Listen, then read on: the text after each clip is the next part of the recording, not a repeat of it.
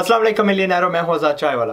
मैं एक भाईजान को जानता हूं जो दुबई में रहते हैं और उनके 2 बच्चे हैं जो फिलहाल स्कूल नहीं जा रहे। वो स्कूल इसलिए नहीं जा रही क्योंकि उनका जो बिजनेस है that is not going that well, और उनकी जो पार्टनरशिप है जिस बंदे के साथ, वो रिलेशनशिप समझ लीजिए नाजुक मोड़ से गुजर रही है। It's quite hard on him कि वो अपने बच्चों को एजुकेट नहीं कर सकते क्योंकि इस बच्चे रुल रहे हैं एंड ज़ाया हो रहे हैं। और ये जो सिचुएशन है इनकी, ये यूनिक नहीं है। मैं काफ़ी बंदों के बारे में पढ़ता हूँ इन अखबार अक्सर कि यार ये बच्चे माँ बाप फीस नहीं दे पाते और जो बच्चे हैं they are pulled out of education. Coincidentally मेरे फादर इन लॉ जो है ना वो 4 स्कूल चलाते हैं यूएई में, और उनसे मैं पूछा था कि आपकी वो जो फ़ीस है वो कितनी बनती है सालाना। वो कहते हैं 35,000 हमारी फ़ीस है। और फिर मेरा क्वेश्चन था कि क्या ये एवरेज फ़ीस है या इससे कम भी होते हैं, इससे ज़्यादा भी होते हैं। कहते हैं इससे कम होते हैं लेकिन हमसे कई ज़्यादा लेने वाले भी हैं। So that got me thinking, और ये सोल्यूशन मैंने इन भाईजान को बताया और आपके साथ भी शेयर कर रहा हूँ। बिकॉज अ लॉट ऑफ जो हमारे हर लेवल के एंटरप्रेन्योर्स हैं, जो भी यूएई में रहता है मुझे एंटरप्रेन्योर ही लगता है। Even if you doing a job या बिजनेस चला रहे हो, I mean I love you equally because यार कम से कम बाहर का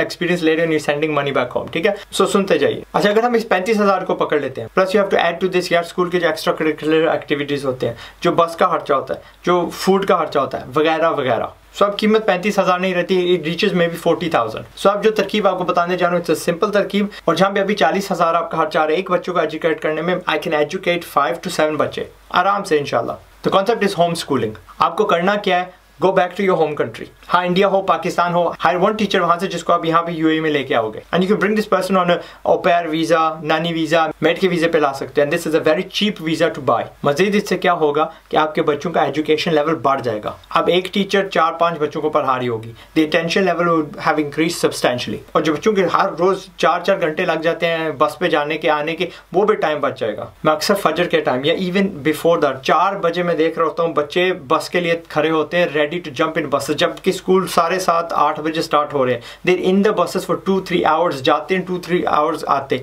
यार उनकी लाइफ क्या रह गई है। इस तरकीब से बच्चों की नींद भी पूरी सही होगी, दिल भी हेल्थी, उनको एक्स्ट्रा घर के चोर्स भी दे सकते हो। सो दे बिकम जिम्मेदार बच्चे जब वो बड़े होते हैं। अम्मी की ये हेल्प कर दो, अबू की ये हेल्प कर दो, वगैरह वगैरह। They can almost be in an educational environment 24 hours but without all that pressure. और जहाँ तक उनकी इंटरएक्टिविटी सोशल लाइफ की रह जाती है, बच्चे नहीं मिलेंगे, दैट्स एब्सोल्युटली ईजी। अगर आप गूगल करो तो यूएई में आपको काफ़ी ऑनलाइन ग्रुप्स मिलेंगे जो फैमिलीज हैं जो होम स्कूलिंग कर रही हैं, और ये अक्सर क्या करती हैं, वंस इन अ वीक किसी पार्क में ये मिलती हैं ताकि बच्चे आपस में खेल सकें, इंटरेक्शन कर सकें। एक तो जो टीचर्स हैं एक दूसरे का टेस्ट लेती हैं, दिस गेस्ट टीचिंग वगैरह वगैरह। मजीद इसके फायदे ये हैं कि you can take your children on whatever trip you want to. UAE एक यूनिक ऐसी जगह जहाँ पे on a very small piece of land in लोगों ने इतने ज्यादा म्यूजियम्स एंड एजुकेशन प्लेसेस बनाई हुई हैं कि आप साल में 50 मुख्तलिफ ट्रिप्स कर सकते हो, फिर भी चीजें बचेंगी देखने के लिए और to educate your children. Besides that आप किसी के मोहताज नहीं होंगे फॉर हॉलीडेज। फर्ज करिए आपने हॉलीडे पे जाना है या अपने मुल्क वापस जा रहे हो, आपको महंगी टिकटें नहीं लेनी पड़ेंगी बिकॉज वो सीजन है, छुट्टियों वाला सीजन है। मैं यहाँ पे यूके में फंसा हूँ, मुझे अपने बच्चों को कम से कम 3-4 बार पाकिस्तान लेके जाना है every single year, but that is not possible. I be very lucky कि साल में मुझे एक बार ये इजाजत दे दें कि आप अपने बच्चों को पाकिस्तान ले जाओ आउट ऑफ टर्म टाइम। और वो भी लास्ट टाइम मैंने उनकी मिन्नतें की थी, मैंने उनको बताया था कि मेरे बच्चे पाकिस्तान जाएंगे, इनका जहन खुलेगा, it will be an extra curricular activity for them. फिर जाके जो बाजी हमारी प्रिंसिपल है, she agreed and she let me गो। एक और मजे का फायदा ये है, which is a lot of, हम बंदे मानेंगे नहीं पब्लिकली, हमसे कोई पूछेगा that we are underlined resist, ठीक है, या हम रेसिस्ट हैं या an every human being is, यार उसमें हर कतरा सा थोड़ा सा बोता होता है, या इधर वे रेसिस्ट या हमें ना अपने कल्चर की या अपनेपन की ज़्यादा चाहत होती है। सो इन होम स्कूलिंग दम आप उनको वो अपनी चीज़ सिखा सकते हो, अपनी ज़बान। अगर आप पंजाबी बोलते हो तो पंजाबी के 10 लहजे हैं, you can teach them your own Punjabi. अगर आप अपने स्टेट के हो, अपने वेयरएवर यू आर, वो अपनीपन जो अपना रिलीजन, अपना जो भी है, whatever you want to teach them, अपने कस्टम्स इनको सिखा सकते हो। फाइनल टिप, यूएई में इलीगल स्कूल चलाना इज ऑब्वियसली इलीगल, गैर कानूनी है, सो आपको फाइन हो सकता है, you could be in legal trouble. सो अगर आप पड़ोसी या अपने रिश्तेदारों के किसी बच्चे को भी बीच में डालना चाहते हो, मे भी आपके 3 बच्चे हैं, थिंकिंग कि यार 3 इज़ नथिंग, हम 5, 6, 7 और 8 आराम से रख सकते हैं इन अ टाइनी लिटिल ग्रुप, तो मेक श्योर आप उनको फीस नहीं चार्ज कर रहे, बिकॉज दैट वुड बी गैर कानूनी। लेकिन what is not illegal is for somebody to contribute towards expenses या गिफ्टिंग करना। सो फर्जन आप एजुकेशन दे रहे, you are providing the teacher. एक फैमिली जिम्मेदारी ले लेती है कि मैं खाना प्रोवाइड करूंगी ताकि एटलीस्ट लंच टाइम में हेल्थी खा रहे हैं, वहाँ पे तो घटिया स्नैक्स खा रहे होंगे, and which is not healthy for them anyway, यहाँ पे घर का खाएंगे।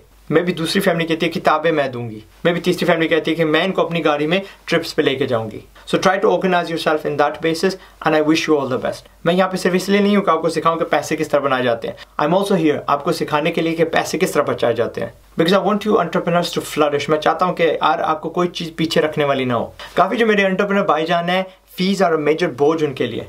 काफ़ी अक्सर क्या करते हैं, because they can't handle the expense, और ये एक्सपेंस हर साल बढ़ रहा है। आई हैव सीन इट, हर साल जी जेम्स वाले ना 5% बढ़ा रहे हैं, 5% बढ़ा रहे हैं, 5% बढ़ा रहे हैं, और इन स्कूल की फीस के रुकने का कोई इम्कान नहीं है। So what they are doing is अपने बच्चे वापस मुल्क भेज देते हैं, एंड उससे क्या होता है, फिक्र, टेंशन, उनका ध्यान 100% बिजनेस पे नहीं होता। They are not able to make the most money जो उनकी काबिलियत है, बिकॉज उनका ध्यान जो है ना स्प्लिट हुआ हुआ है, पीछे भी है, यहाँ पे भी है, वगैरह वगैरह। So that's it, that was my tip. मैं उम्मीद करता हूँ आपको पसंद आया। अगर आप समझते हो कि किसी के काम आएगा तो प्लीज़ शेयर विद देम। अगर अभी तक आपने सब्सक्राइब नहीं किया तो बराए मेहरबानी सब्सक्राइब करिए। अगर आप इस आइडिया को इम्प्रूव कर सकते हो तो बराए मेहरबानी कमेंट्स में फेंक दीजिए। This video will first of all go on YouTube, और बाद में फेसबुक में भी जाएगा। सो नीचे आप कमेंट्स में प्लीज़ बराए मेहरबानी अपने डाल दीजिएगा, ठीक है। मैं हूँ अज़ाद चायवाला, अपना ख्याल रखिएगा। टिल द नेक्स्ट वीडियो, अस्सलाम वालेकुम। मेरी वीडियो को देखने का बहुत बहुत थैंक यू।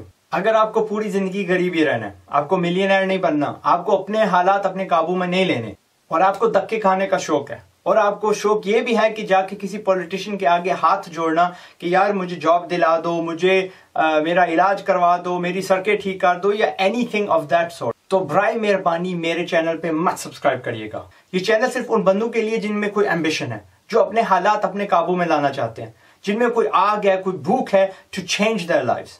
क्योंकि मैं एक मिशन पे हूं कि मैंने 10 लाख मिलियनर्स बनाने हैं, डॉलर वाले, वो इस तरह के जो हमारे सोए हुए एंटरप्रेन्योर्स हैं, बिजनेसमैन हैं, उनको जगाना, उनकी हौसला अफजाई करनी, उनको बताना कि यार तुम्हारे हाथ में वो हुनर है that can change the world.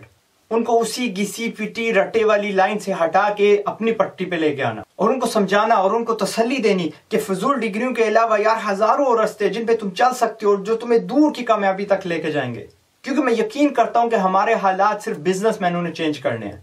इसका सबूत हमें रोजमर्रा की हर चीज में मिलता है। अगर हमारे पास अच्छे स्कूल्स है, अच्छी ट्रांसपोर्टेशन है, अच्छी सड़कें हैं, अच्छी गेटेड कम्युनिटीज है, अच्छी हमारे पास मॉल्स हैं, अच्छी हमारे पास बेकरीज हैं, अच्छी हत्ता कि हमारे पास जो अस्पताल है वो इसलिए बिकॉज किसी न किसी बिजनेसमैन को मजीद पैसे कमाने थे, तब जाके उसने हमें बेहतर सहूलत दी। और अगर हमारा इन्हिसार पॉलिटिशियंस पे रहता तो जाके हर सरकारी अस्पताल को देख लो। हमारे एक सी पैक पे देखो पूरी कौम किस तरह हो रही है, वो भी क्योंकि चाइना के जो बिजनेसमैन है उनको लालच है यार, पैसे उन्होंने मजीद कमाने हैं। So what I want to do is I want to create 10 lakh mini C PACS. और एक सेकंड के लिए सोचो कि अगर हमारे पास 10 लाख सी पैक्स होंगे तो फिर हमारे हालात कैसे होंगे। सो साथ दो मेरा इस सफर पे। अगर आप अपने हालात से तंग आए हो, या आपके पास जॉब नहीं है, या आपने कोई फजूल डिग्री पकड़ी हुई है, या आपने बिजनेस सीखना है, या वो बंदे हो जिनका मैं हमेशा जिक्र करता रहता हूं, जिनकी फैमिली उनका हौसला अफजाई नहीं करती, मैं हूं ना, I'll be your number 1 fan। मैं आपकी हौसला अफजाई करूंगा, I'll push you and together अगर आप बिजनेसमैन बन जाते हो और मिलियनर बन जाते हो तो देखो, नॉट ओनली अगर अपने हालात अपने ठीक करोगे,